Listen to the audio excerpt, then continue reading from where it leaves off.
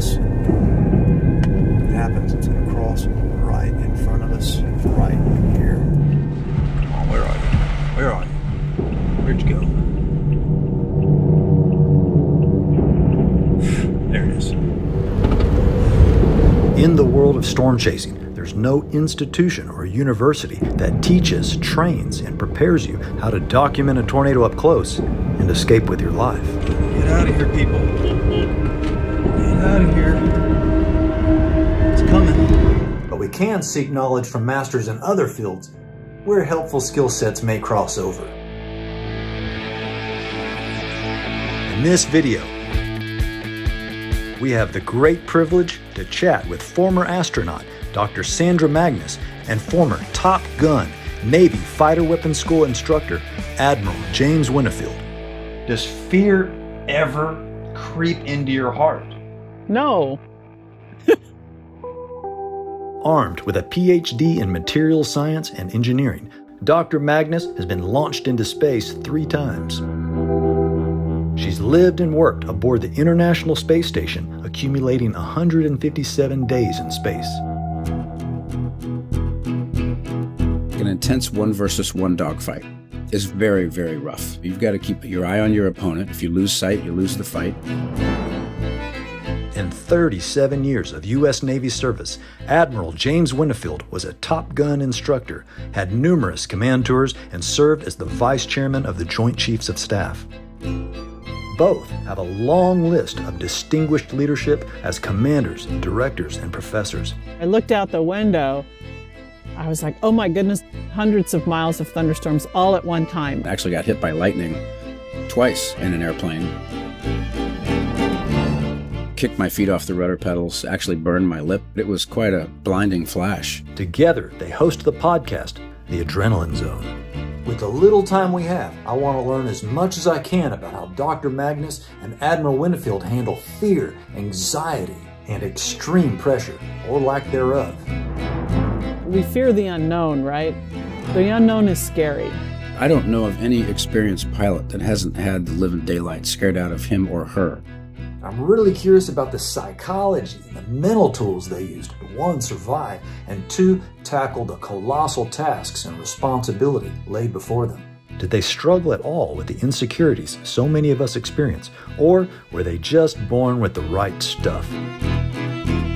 It's an honor to present Dr. Sandra Magnus and Admiral James Sandy Winnefeld. Hello, Dr. Magnus. How are you? Good morning, Hank. I am doing fine, and it's lovely to be chatting with you again. Thank you, Admiral. It's great to see you again. Nice to be with you, Hank. It's good to be back with you. Yeah, thank you guys so much for joining me. So, we all love stories about the masters. The best of the best, the strongest, the wisest, the fastest. And everybody relates to the student who's hoping some of that knowledge and wisdom will be absorbed into their brains. Along their journey, a big hurdle is often fear. So, Dr. Magnus, I've heard the space shuttle launch described as violent. A lot of shake, rattling, and rolling. Yet, on your first launch, you didn't seem too shaken up. No, because it was my dream since I was in middle school to go to space, and I was finally getting to do it. So I was never really ever afraid of doing it. That was my thing. That was my passion. And we train extensively for those launches. And so it actually, for the most part, felt pretty comfortable because we have motion-based simulators and we do launch simulations over and over and over again. But that was the real one. So it was actually quite exciting.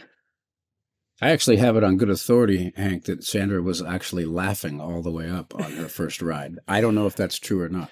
Not the whole time, because I had some work to do. Yeah, that's the rumor that trickled down to me, is that you were laughing. I was giggling a little bit. Yeah, it happened. I was paying attention, too. It was like I was 2 people. You know, I was the flight engineer focused on, you know, is everything happening right? Or the computer is working? Is the checklist proceeding normally? And then I was the 12-year-old girl going, I get to go to space. Woohoo! I'm finally here. Admiral Winnefeld, you're in an F-14, you're catapulted off a carrier, sun goes down, and now it's your first time to land on that tiny little floating runway at night. Can you walk us through how that feels?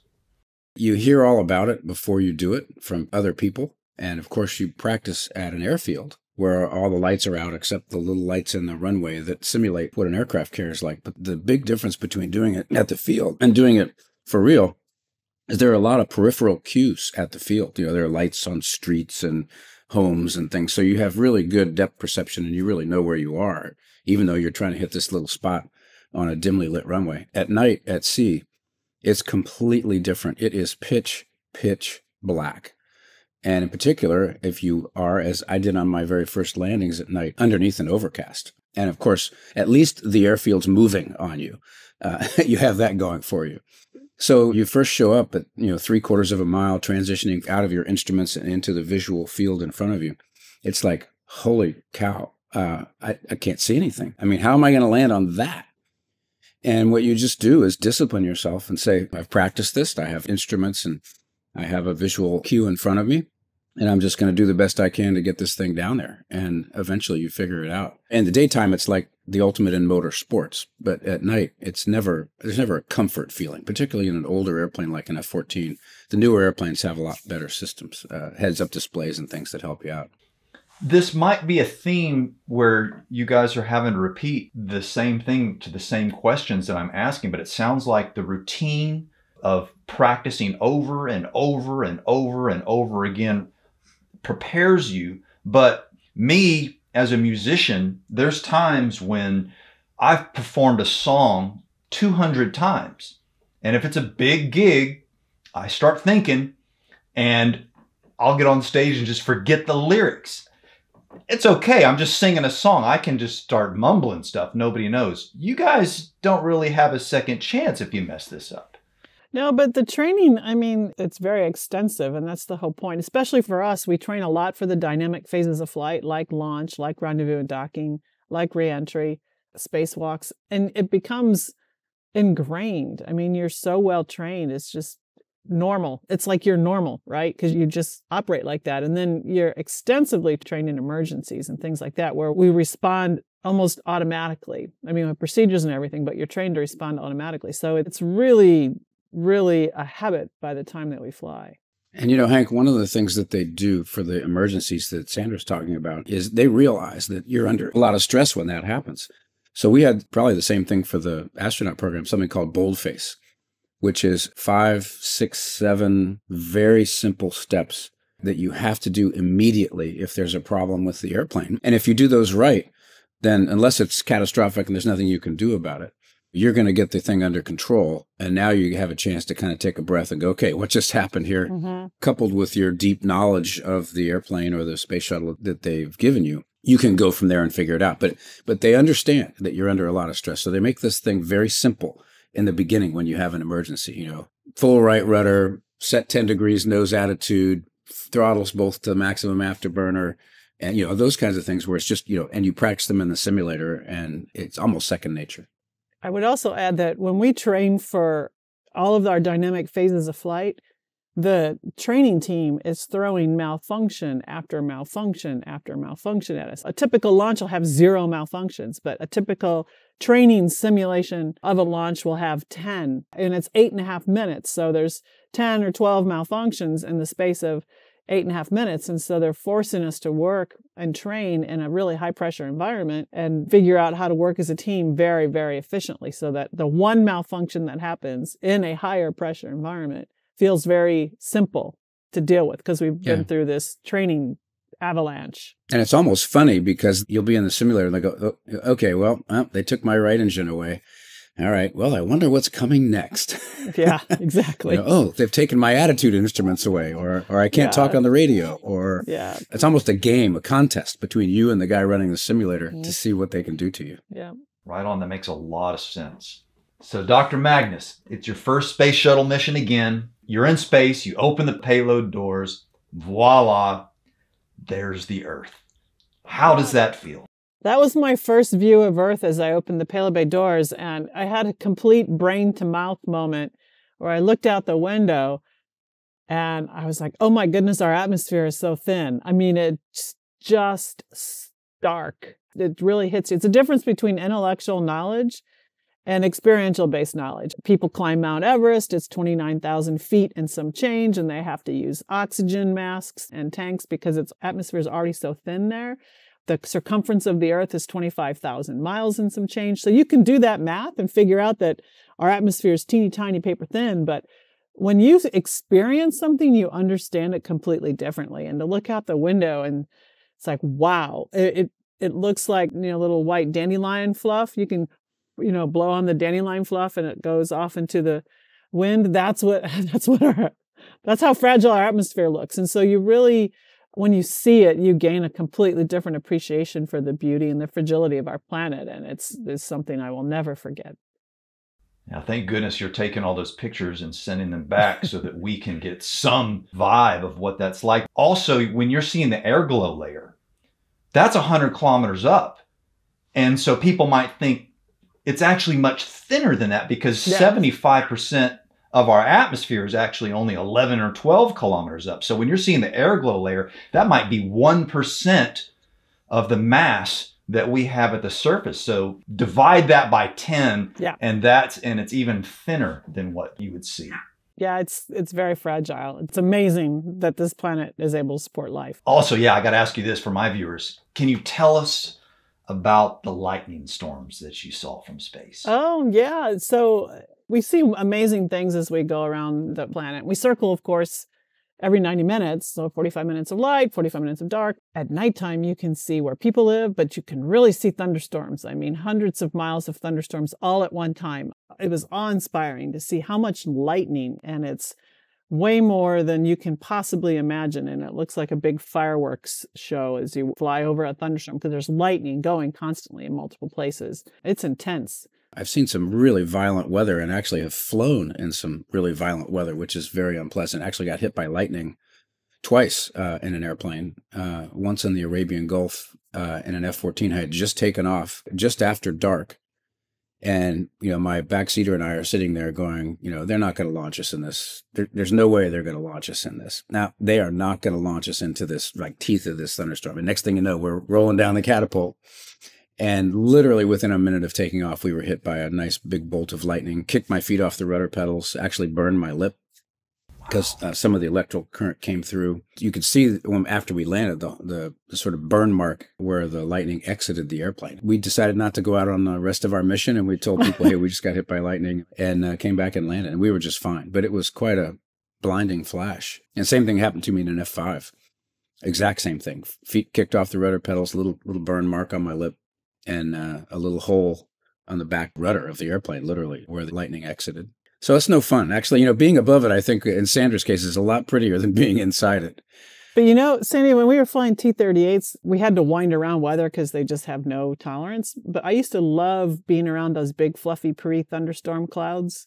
And some of them were kind of dark. It wasn't dangerous yet, but I mean, that was some of the most beautiful clouds I've ever flown around. Oh, yeah. We used to call it fighting against clouds. If you had nothing to do and you're not in controlled airspace, let's say you're out over the water and you get by one of these beautiful cumulonimbus things, particularly if it's isolated, you can just drive around, do loops over it, and, you feel a little bump when you go through the edge of it. It's exhilarating. And they're beautiful. Some of these cumulonimbus updrafts, at least in Tornado Alley, you can have air moving up 100 miles per hour. So you also have the hailstones, the suspended hailstones. Mm-hmm. So are they big no-nos to go through the core of these things, or? Yeah, it's absolutely. No-no. Absolutely. Yeah. You do anything you can to avoid it. And the only reason I've only really been hit by lightning twice is the second one in the F-5 was an air traffic controller mistake who vectored us into one of these things. And we probably didn't go through the very center of it. We were on the edge of it, but deep enough in where we got hit. And then the first one on the F-14 was out in the Arabian Gulf, where there is no air traffic control, really, for what we were doing. I think that was another mistake. Yeah, so you definitely want to avoid flying in a thunderstorm. No question. Commercial planes, they're constantly trying to avoid bad weather and updrafts and turbulence. I was shocked when I was listening to the radios the first time I started flying in the T-38s, how much time airline pilots spend talking to air traffic control to avoid bad weather. But we spent a lot of time picking our way around clouds. Yeah, it can be tough. Some of these thunderstorms are explosive when you have these, high volatile days. Once it starts, and sometimes when it's a squall, you can just get a whole line, 100 kilometers of just boom all at once. Mm-hmm. So I could see where sometimes you have no choice but to barrel through it. Yeah. And fortunately, you know, these airliners and Maya 14, we have a radar, so you can literally see it. And if air traffic control is not preemptively moving you around, you can go, hey guys, I don't like this thing in front of me. Can I come right 10 degrees to get around it? Yeah. And they generally will let you divert because they don't want to be responsible for putting an airliner through a thunderstorm. Yeah, I can imagine. Yeah. Dr. Magnus, again, you're on the ISS. You finished your work, I was going to say for the day, but I should probably say for the period, right? Because you've got, what, 16 days in our 24-hour period?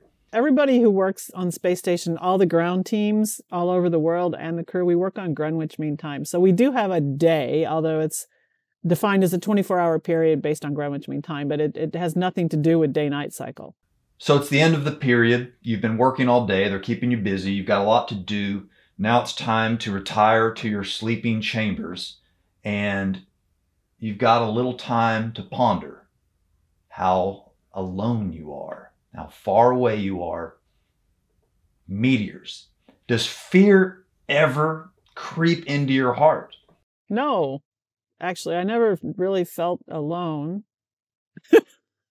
I mean, I had, I don't know, hundreds of people watching me all day long on camera. So we had a ability to make telephone calls to the ground through the satellite systems. I could be on email. I had other people with me. So I never really felt alone. In my downtime, I took tons of pictures because our Earth is so beautiful. So I spent a lot of time taking pictures and cataloging. But no, it was my job. And it was, again, what I've always wanted to do. So there wasn't really a fear thing.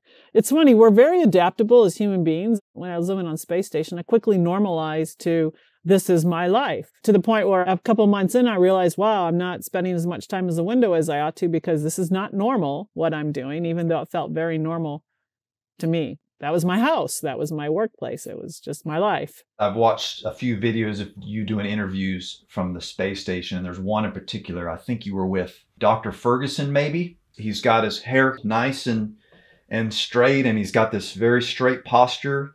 And then you're there and you've got your hair just sticking straight up. You're upside down and you've got this grin on your face. And I'm just thinking, she's home. You Totally. look like you're home. Totally. I noticed in your interviews, and I thought this was kind of interesting. I don't know if I'm seeing things right, but you guys kept taking your hands and you would do this. And I thought, well, they're in space. There's no gravity bringing your arms down. And I was wondering if you just relaxed and you were on camera, would you just kind of start doing this? Or, I mean, do you have to manually hold your hands so that you don't look like a zombie when you're on camera? Your natural body position in zero G is, all your muscles go to their neutral zone, right? And so your arms kind of float in front of you and your legs kind of bend a little bit. It's very comfortable. Just relaxing with your body in neutral zone is awesome. So, Admiral, around 6 or 7 Gs, to avoid G-lock, and I don't know if I understand this correctly, pilots are physically grunting manually, trying to force blood to their brain. Well, it depends. If you're in a sustained 4G turn, you would probably be doing a little bit of that. But, you could find yourself, if you're in the middle of a dogfight at 6 or 7 Gs for upwards of a minute, that's when the battle for blood begins, is you're really just trying to fight as hard as you can to keep the blood up in your brain. And there are 2 ways you do it. On the one hand, you're wearing what's called a G suit, which wraps around your belly and your legs and plugs into the airplane. And when the airplane senses that it's under G, it depresses an air valve and inflates that G suit, we call it. It can put a tremendous amount of pressure, actually, depending on how it's fitted on your legs and your stomach. So that's helping you keep the blood up in the upper part of your body. But in order to keep it really up there so you can focus, you have to sort of manually tighten your tummy muscles up as much as you can. And they teach you that in order to do that, the best way is to grunt. So sometimes if you listen to the tape of somebody who's in a really intense dogfight, it's almost grotesque in the way it sounds, but you're really just trying to keep the blood up in your brain. We were just in Florida and we were down on the overseas highway, and I think it was an F-16 that just did this rocketing bank right around over the freeway. And of course, everybody, to us, it looks like this smooth ride. It's not a smooth ride, is it? Well, it depends. If you're a smooth pilot, it can be a smooth ride. But, you know, when you're, again, like an intense 1 versus 1 dogfight is very, very rough, and constant unloading to 0G, reloading up to, 6 or 7, 8Gs, whatever type of airplane you're in. And you're trying to do a whole lot of things at the same time. You've got to keep your eye on your opponent. If you lose sight, you lose the fight very quickly. You're trying to maintain a perfect airspeed in G, because the way the airplane performs is very, how it turns is very dependent on you managing that airspeed almost perfectly. You're trying to manage a weapon system. You're trying to make sure you don't run out of gas. You're trying not to hit the ground. And you're watching your altitude. And you're doing all of these things at the same time. And it's like 4-dimensional chess under 6.5 Gs. It's exhilarating. It's a lot of fun, but it's hard to learn. It's hard to get good at that, but it's an awful lot of fun. I call it the ultimate in motor sports, along with taking off and landing on an aircraft carrier. It's pretty challenging. We call it superhuman marvel.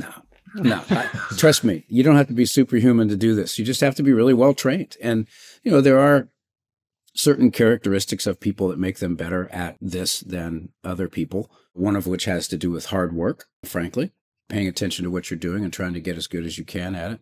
There's a little hand-eye coordination involved, but it's not superhuman, Hank. There's lots of people out there flying in fighter airplanes that are pretty average like me. In the movie Top Gun, Tom Cruise is portrayed as kind of a fearless maverick, perhaps even a little reckless. Does that attitude really fly in the Navy? No, maybe to a very, very small degree. Because we do want people to be aggressive. We want them to be thoughtful and creative and think out of the box and those sorts of things. But when it comes to flying the airplane, we really need people to have flight discipline, to understand the airplane, to understand the rules that have been written in blood and how you operate those airplanes, and to stick to those boundaries. But again, we do want people to be creative in an open way, but definitely not reckless. There's no room for recklessness. You will die very quickly in a fight or in low altitude if you're reckless. After my first 60 or 70 tornadoes, I started to become kind of fearless, very confident, perhaps overconfident, and being younger, maybe even a little arrogant. A year later, I put myself in between 2 tornadoes. A tornado sandwich, almost killed myself. Are there healthy levels of fear? I don't know of any experienced pilot that hasn't had the living daylight scared out of him or her because of something that happened, or maybe a mistake that they made that was a close call. But there's a saying that says the really good pilot uses his or her superior judgment to keep them out of situations that require their superior skill. And so what we worry about is complacency, exactly what you're talking about, where we're doing these things that are very much on the edge of technology and human skills, and there's not a lot of margin for error when mistakes happen. But yet mistakes will happen because we're human beings. And what can happen is if you're successful, it's very easy to get complacent and, again, fall into this norm where, okay, this is just the way it goes, and then not remember that you're doing this thing that's on the edge of what's possible. And if you have a culture where you're not transparently sharing mistakes and lessons from those mistakes, or if you're in a culture where people get lazy about following checklists or processes, the consequences of that are the Columbia accident, the Challenger accident. So the challenge in our community is continually trying to make sure that the complacency doesn't become embedded in the culture, and then we continue to be learning from our mistakes and being open and transparent and making sure that the right conversations are happening all the time. But complacency is a human nature factor, and it's easy to go there. Sandy. And I would add, Hank, that one of the biggest responsibilities of a leader, and an experienced leader in one of these, whether it's a fighter squadron or probably the Astronaut Corps, and I think Sandra was the deputy head of the astronaut office, is to be alert to people who are really good, but who are starting to drift into this overconfidence place, and to kind of rein them back in. Very important for experienced leaders to be willing to do that rather than just watch it happen. Yeah. Great advice. Thank you guys so much. I feel like my community, The guys that I hang out with, we constantly do that. We constantly monitor other people's mistakes, just as much our own mistakes. And we feel like it's our duty to discuss, guys, this was the mistake that I did, because some people might look up to us. So perhaps they can avoid it. Yep. Yeah, and learning from other people's mistakes is a very important thing to be able to do. I think I've told Sandra about this before. When I was a squadron CO in an F-14 squadron, we had a sister squadron who had the very first woman pilot in the F-14 community. And she had something that turns out we had never seen before, in that her approach turn on final to get to the carrier, where the airplane's in a relatively steep bank, she lost her inboard engine to a compressor stall and lost control of the airplane. They ejected, and she did not survive, but her backseater did. And of course, this was at a time when having women in those kinds of positions was a little controversial, and some of the media seized on this. You should never have let women into the cockpit. And I took the other approach. I said, holy crap, I don't think I've ever heard, lots of practice that we do on losing an engine on a catapult shot, but not on that last final approach turn. We better go to the simulator. Sure enough, we went to the simulator, and a lot of my guys lost it the exact same way she did. And we did a little extra training, and over the course of an afternoon, everybody kind of figured it out. And big relief, right? Now I think my guys can handle this a little better than they could before this happened. We learned from what happened to this unfortunate young lady. And I was also able to go to my chain of command and say, look, this is ammunition you can use to fight against this really stupid narrative. The women should not be in cockpits of airplanes. It's like, this could have happened to anybody. So that's just one anecdote, but it's about how you really need to take those unfortunate circumstances and learn from them. Yeah, hopefully her experience has saved a few more pilots by bringing that to their attention, just like you said. That's what you want. The consequences of mistakes in our community is very high, and you don't want to waste those lessons. Yeah. Truly. Dr. Magnus, I'm very fortunate to just have low anxiety. Some other people in my family just naturally have high anxiety.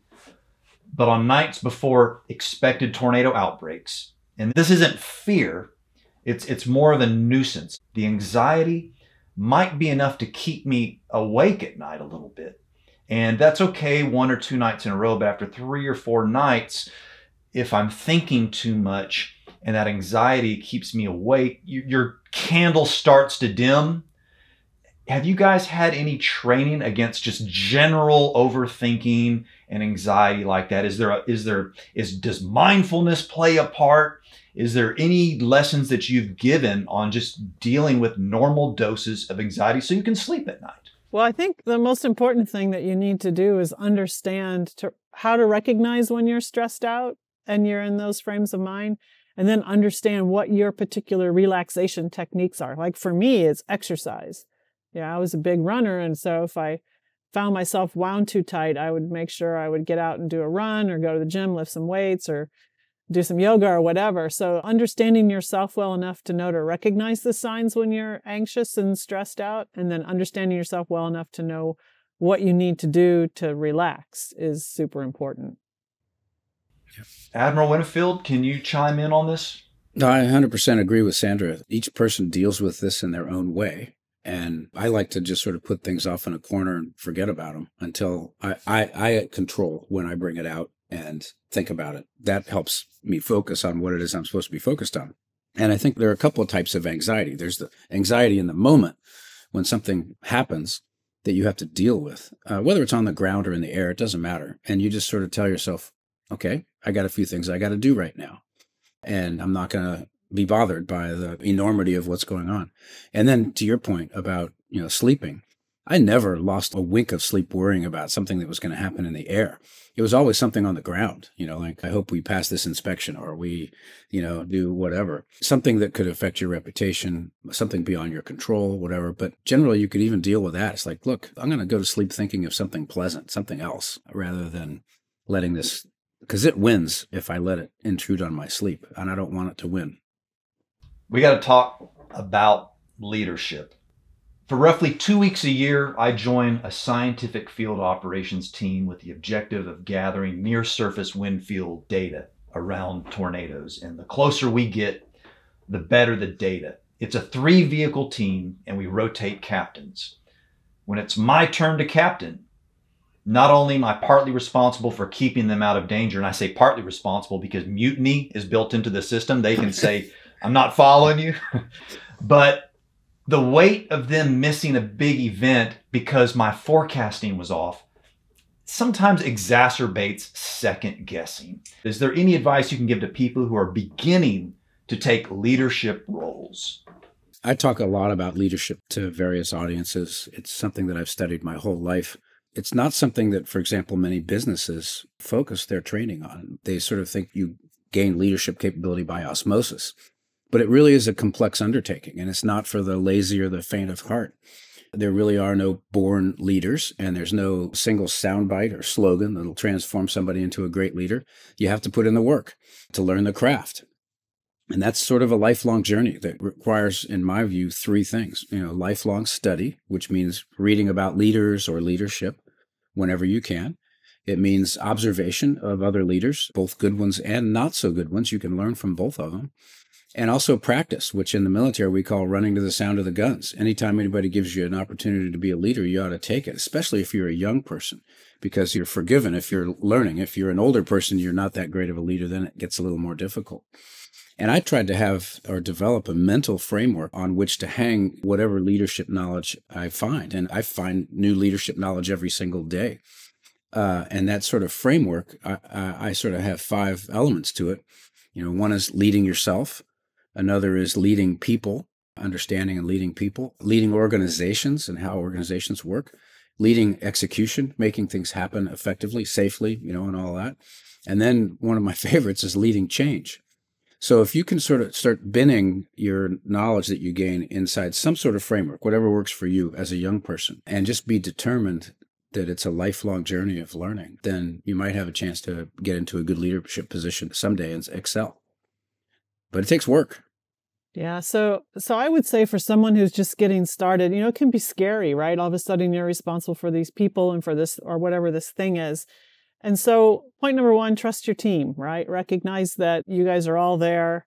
You're leading a team. You're not by yourself. And when I was running AIAA, there were 3 things that I thought were the most important that I did as the leader was, number 1, I was the Energizer Bunny for the group. It was my role to get everybody psyched around a mission, psyched around a vision, because you can't force people to follow you. You have to inspire them to follow you, right? Number 2, I was the person who was responsible for asking questions. Again, it was a strong team, and my job was to make sure that in the context of where we were going as a group, we were trying to work out the paths we were going to take, how we were going to execute. So asking the questions to make sure everybody's thinking when they bring solutions.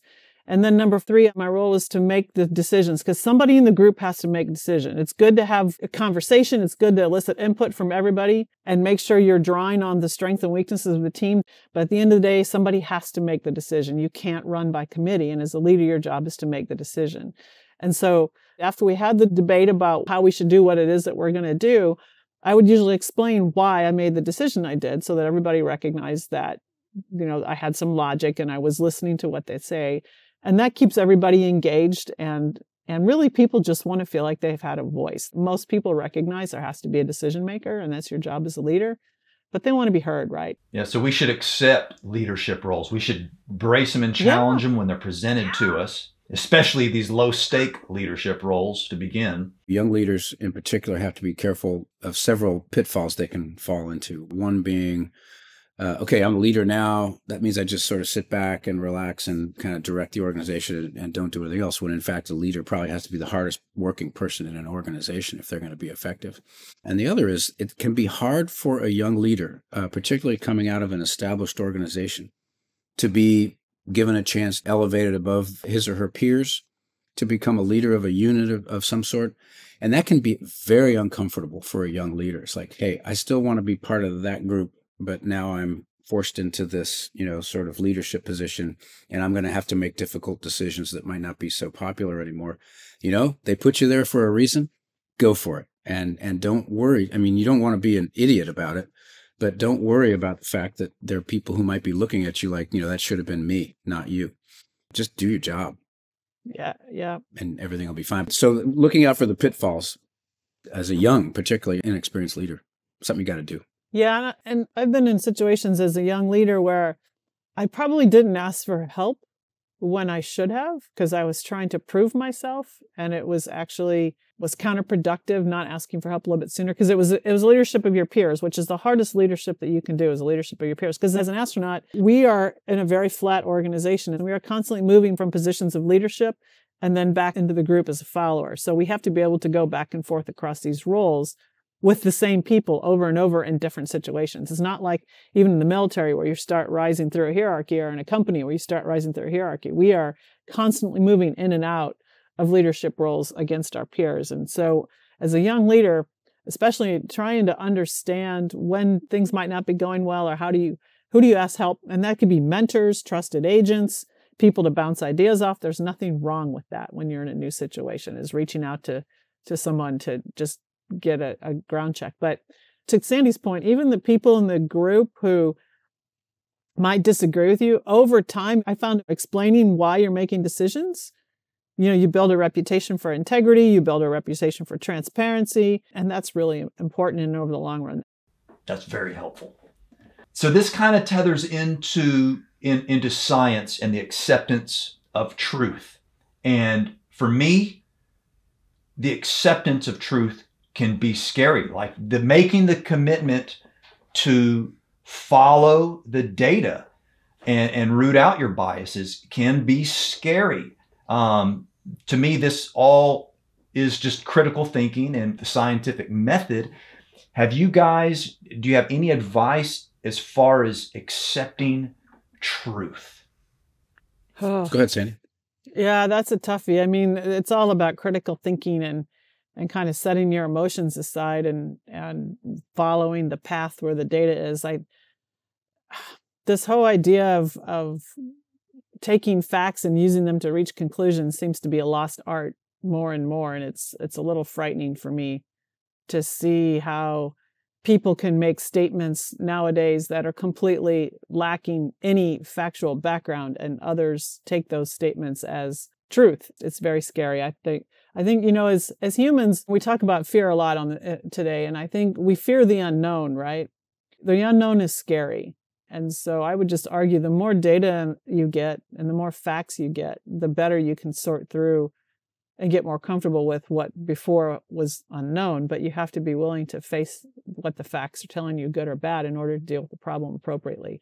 But it goes back to critical thinking and being willing to use critical thinking to solve a problem and not jump into comfortable thought patterns just because they're comfortable thought patterns. I agree. I feel like it might be scary at first, but once that fear goes away really fast, like, oh, this is a scary idea to accept.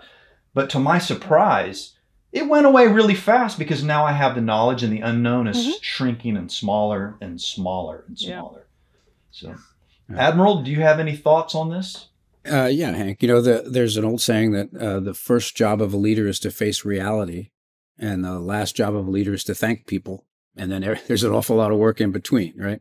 But that facing reality requires you to do something that is not a natural act for a lot of people, and that is challenging assumptions.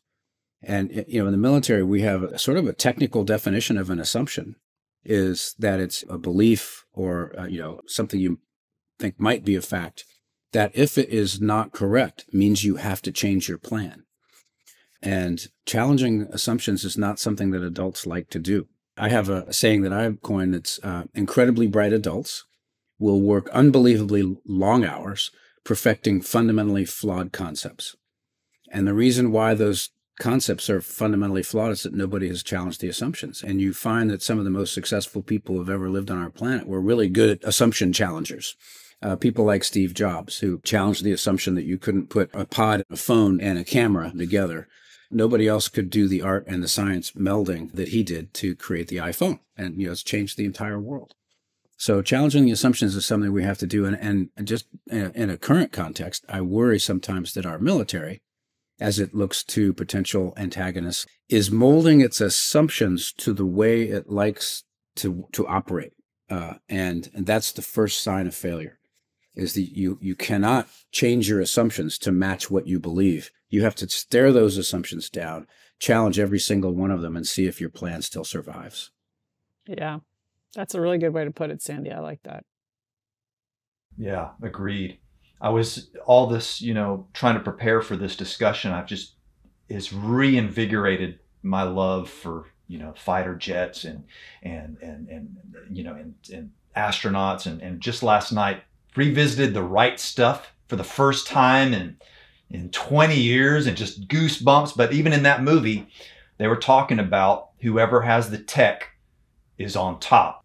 If we can accept the data, we can help you out. We can help our country out, especially in this day of the algorithm. Yeah, it makes sense to me. And I think that without getting into philosophy or politics or anything like that, I just think that it's terribly, terribly important that we do the very best we can to educate our young people in all manner of things, to include a very strong math and science and education that can be useful to them, whether they become a history teacher or whether they become an astronaut. They really ought to have the fundamental knowledge underpinning that allows them to challenge what they're hearing and to have the courage to say, what I just heard on TV doesn't make any sense. And I'm not going to go with the herd. I'm going to go with what I've learned, what I can deduce for myself based on this very solid education that I've gotten. And I think that's something that we just don't pay enough attention to in our country. And I honor all the teachers who are out there, no question about it. They sacrifice so much. They're underpaid, overworked, but we just have to make sure that we get our kids the best possible education we can get them. Yeah, the other thing I just comment is, we talked about earlier how people are afraid of the unknown. Well, change is unknown, right? But the human condition is all about change all the time. That's very scary when things change, because it's very comfortable in a zone where what you know is the only thing you ever have to deal with, and that it's static. Unfortunately, that's not the way life is.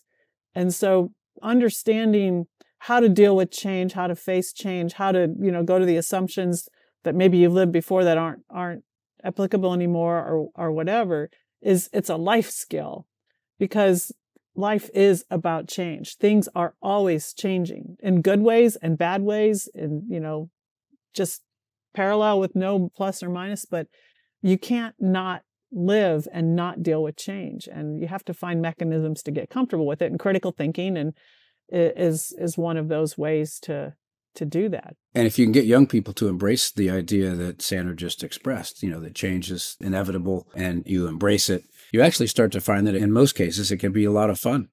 Some cases Agreed. Not so fun. But it's really fun to lead change, which is why I mentioned in those 5 sort of pillars that I talked about that the most fun one for me is leading change. Yeah, it's challenging. I mean, you get to test yourself all the time. It's like, wow, can I do this? Can I do that? Can I adapt to this? And you can. We're hugely adaptable, as I've already talked about. So it actually can be quite fun, as Sandy said, to embrace change. In my personal experience, I was going to agree, that the unknown is actually exciting to me now, whereas before, certain unknowns, I'm sure there's some down there that subconsciously are freaking me out, and I'm going to try and ferret those out. But for me now, the unknown is exciting. Mm-hmm. Yeah, absolutely. Absolutely. And part of emerging from the unknown with an innovative way of doing something or innovative technology is all about, in many cases, bringing 2 disparate ideas together that have never been matched into something brand new. And I think that in order to be able to do that, you either have to have an individual who is well educated themselves, both in their profession and broadly, so that they can reach out over here and, hey, I just read this in Scientific American and I read this in Newsweek, and boy, what if we put these 2 things together? Wouldn't that be a cool thing to try? Or it takes a group of people who are very diverse and well-led and empowered and able to be frivolous in being creative, putting them in a room and having them come up with 2 disparate ideas. But somehow you got to bring them together, because that's how creativity happens. I remember hearing Dr. Magnus talking about how on the ISS, diversity is such a good thing because people come at problems at different angles and different slants. So you're just much more likely to solve a problem. Yeah, you get better solutions the more diverse of a group that you have. Yeah, and if they can set their egos aside so that they can actually acknowledge and honor that somebody else had a contribution to make to this thing we're trying to solve, rather than it's like, no, it's all my ideas. That can make it even more powerful. A collaborative spirit. And that happens more when you have a group that's really tied to getting the mission done no matter what, and the mission is the goal. Look at the space station. It's a really complicated program, 16 countries, all kinds of languages, political agendas, whatever. But it happened because everybody who was engaged believed in the goal. And we had a diverse group of people. And yeah, did we have a lot of complicated conversations because there's so many different lenses on how to do something? Sure.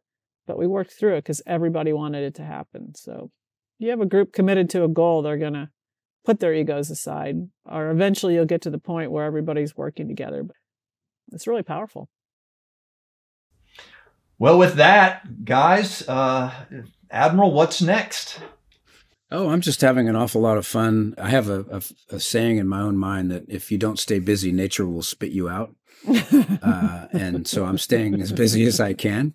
And one of the most delightful things I get to do these days is to do this Adrenaline Zone podcast with Sandra. I dreamed the thing up, but it was very quickly, very apparent to me that I needed to have a female partner who has taken risk, who's smart, and has a really good perspective on things. And luckily, Sandra said yes. So one of the great fun things I get to do is this podcast. But there's a lot of other things as well, trying to keep the creative juices flowing, take a little risk now and then, but I'm in a good place in life right now.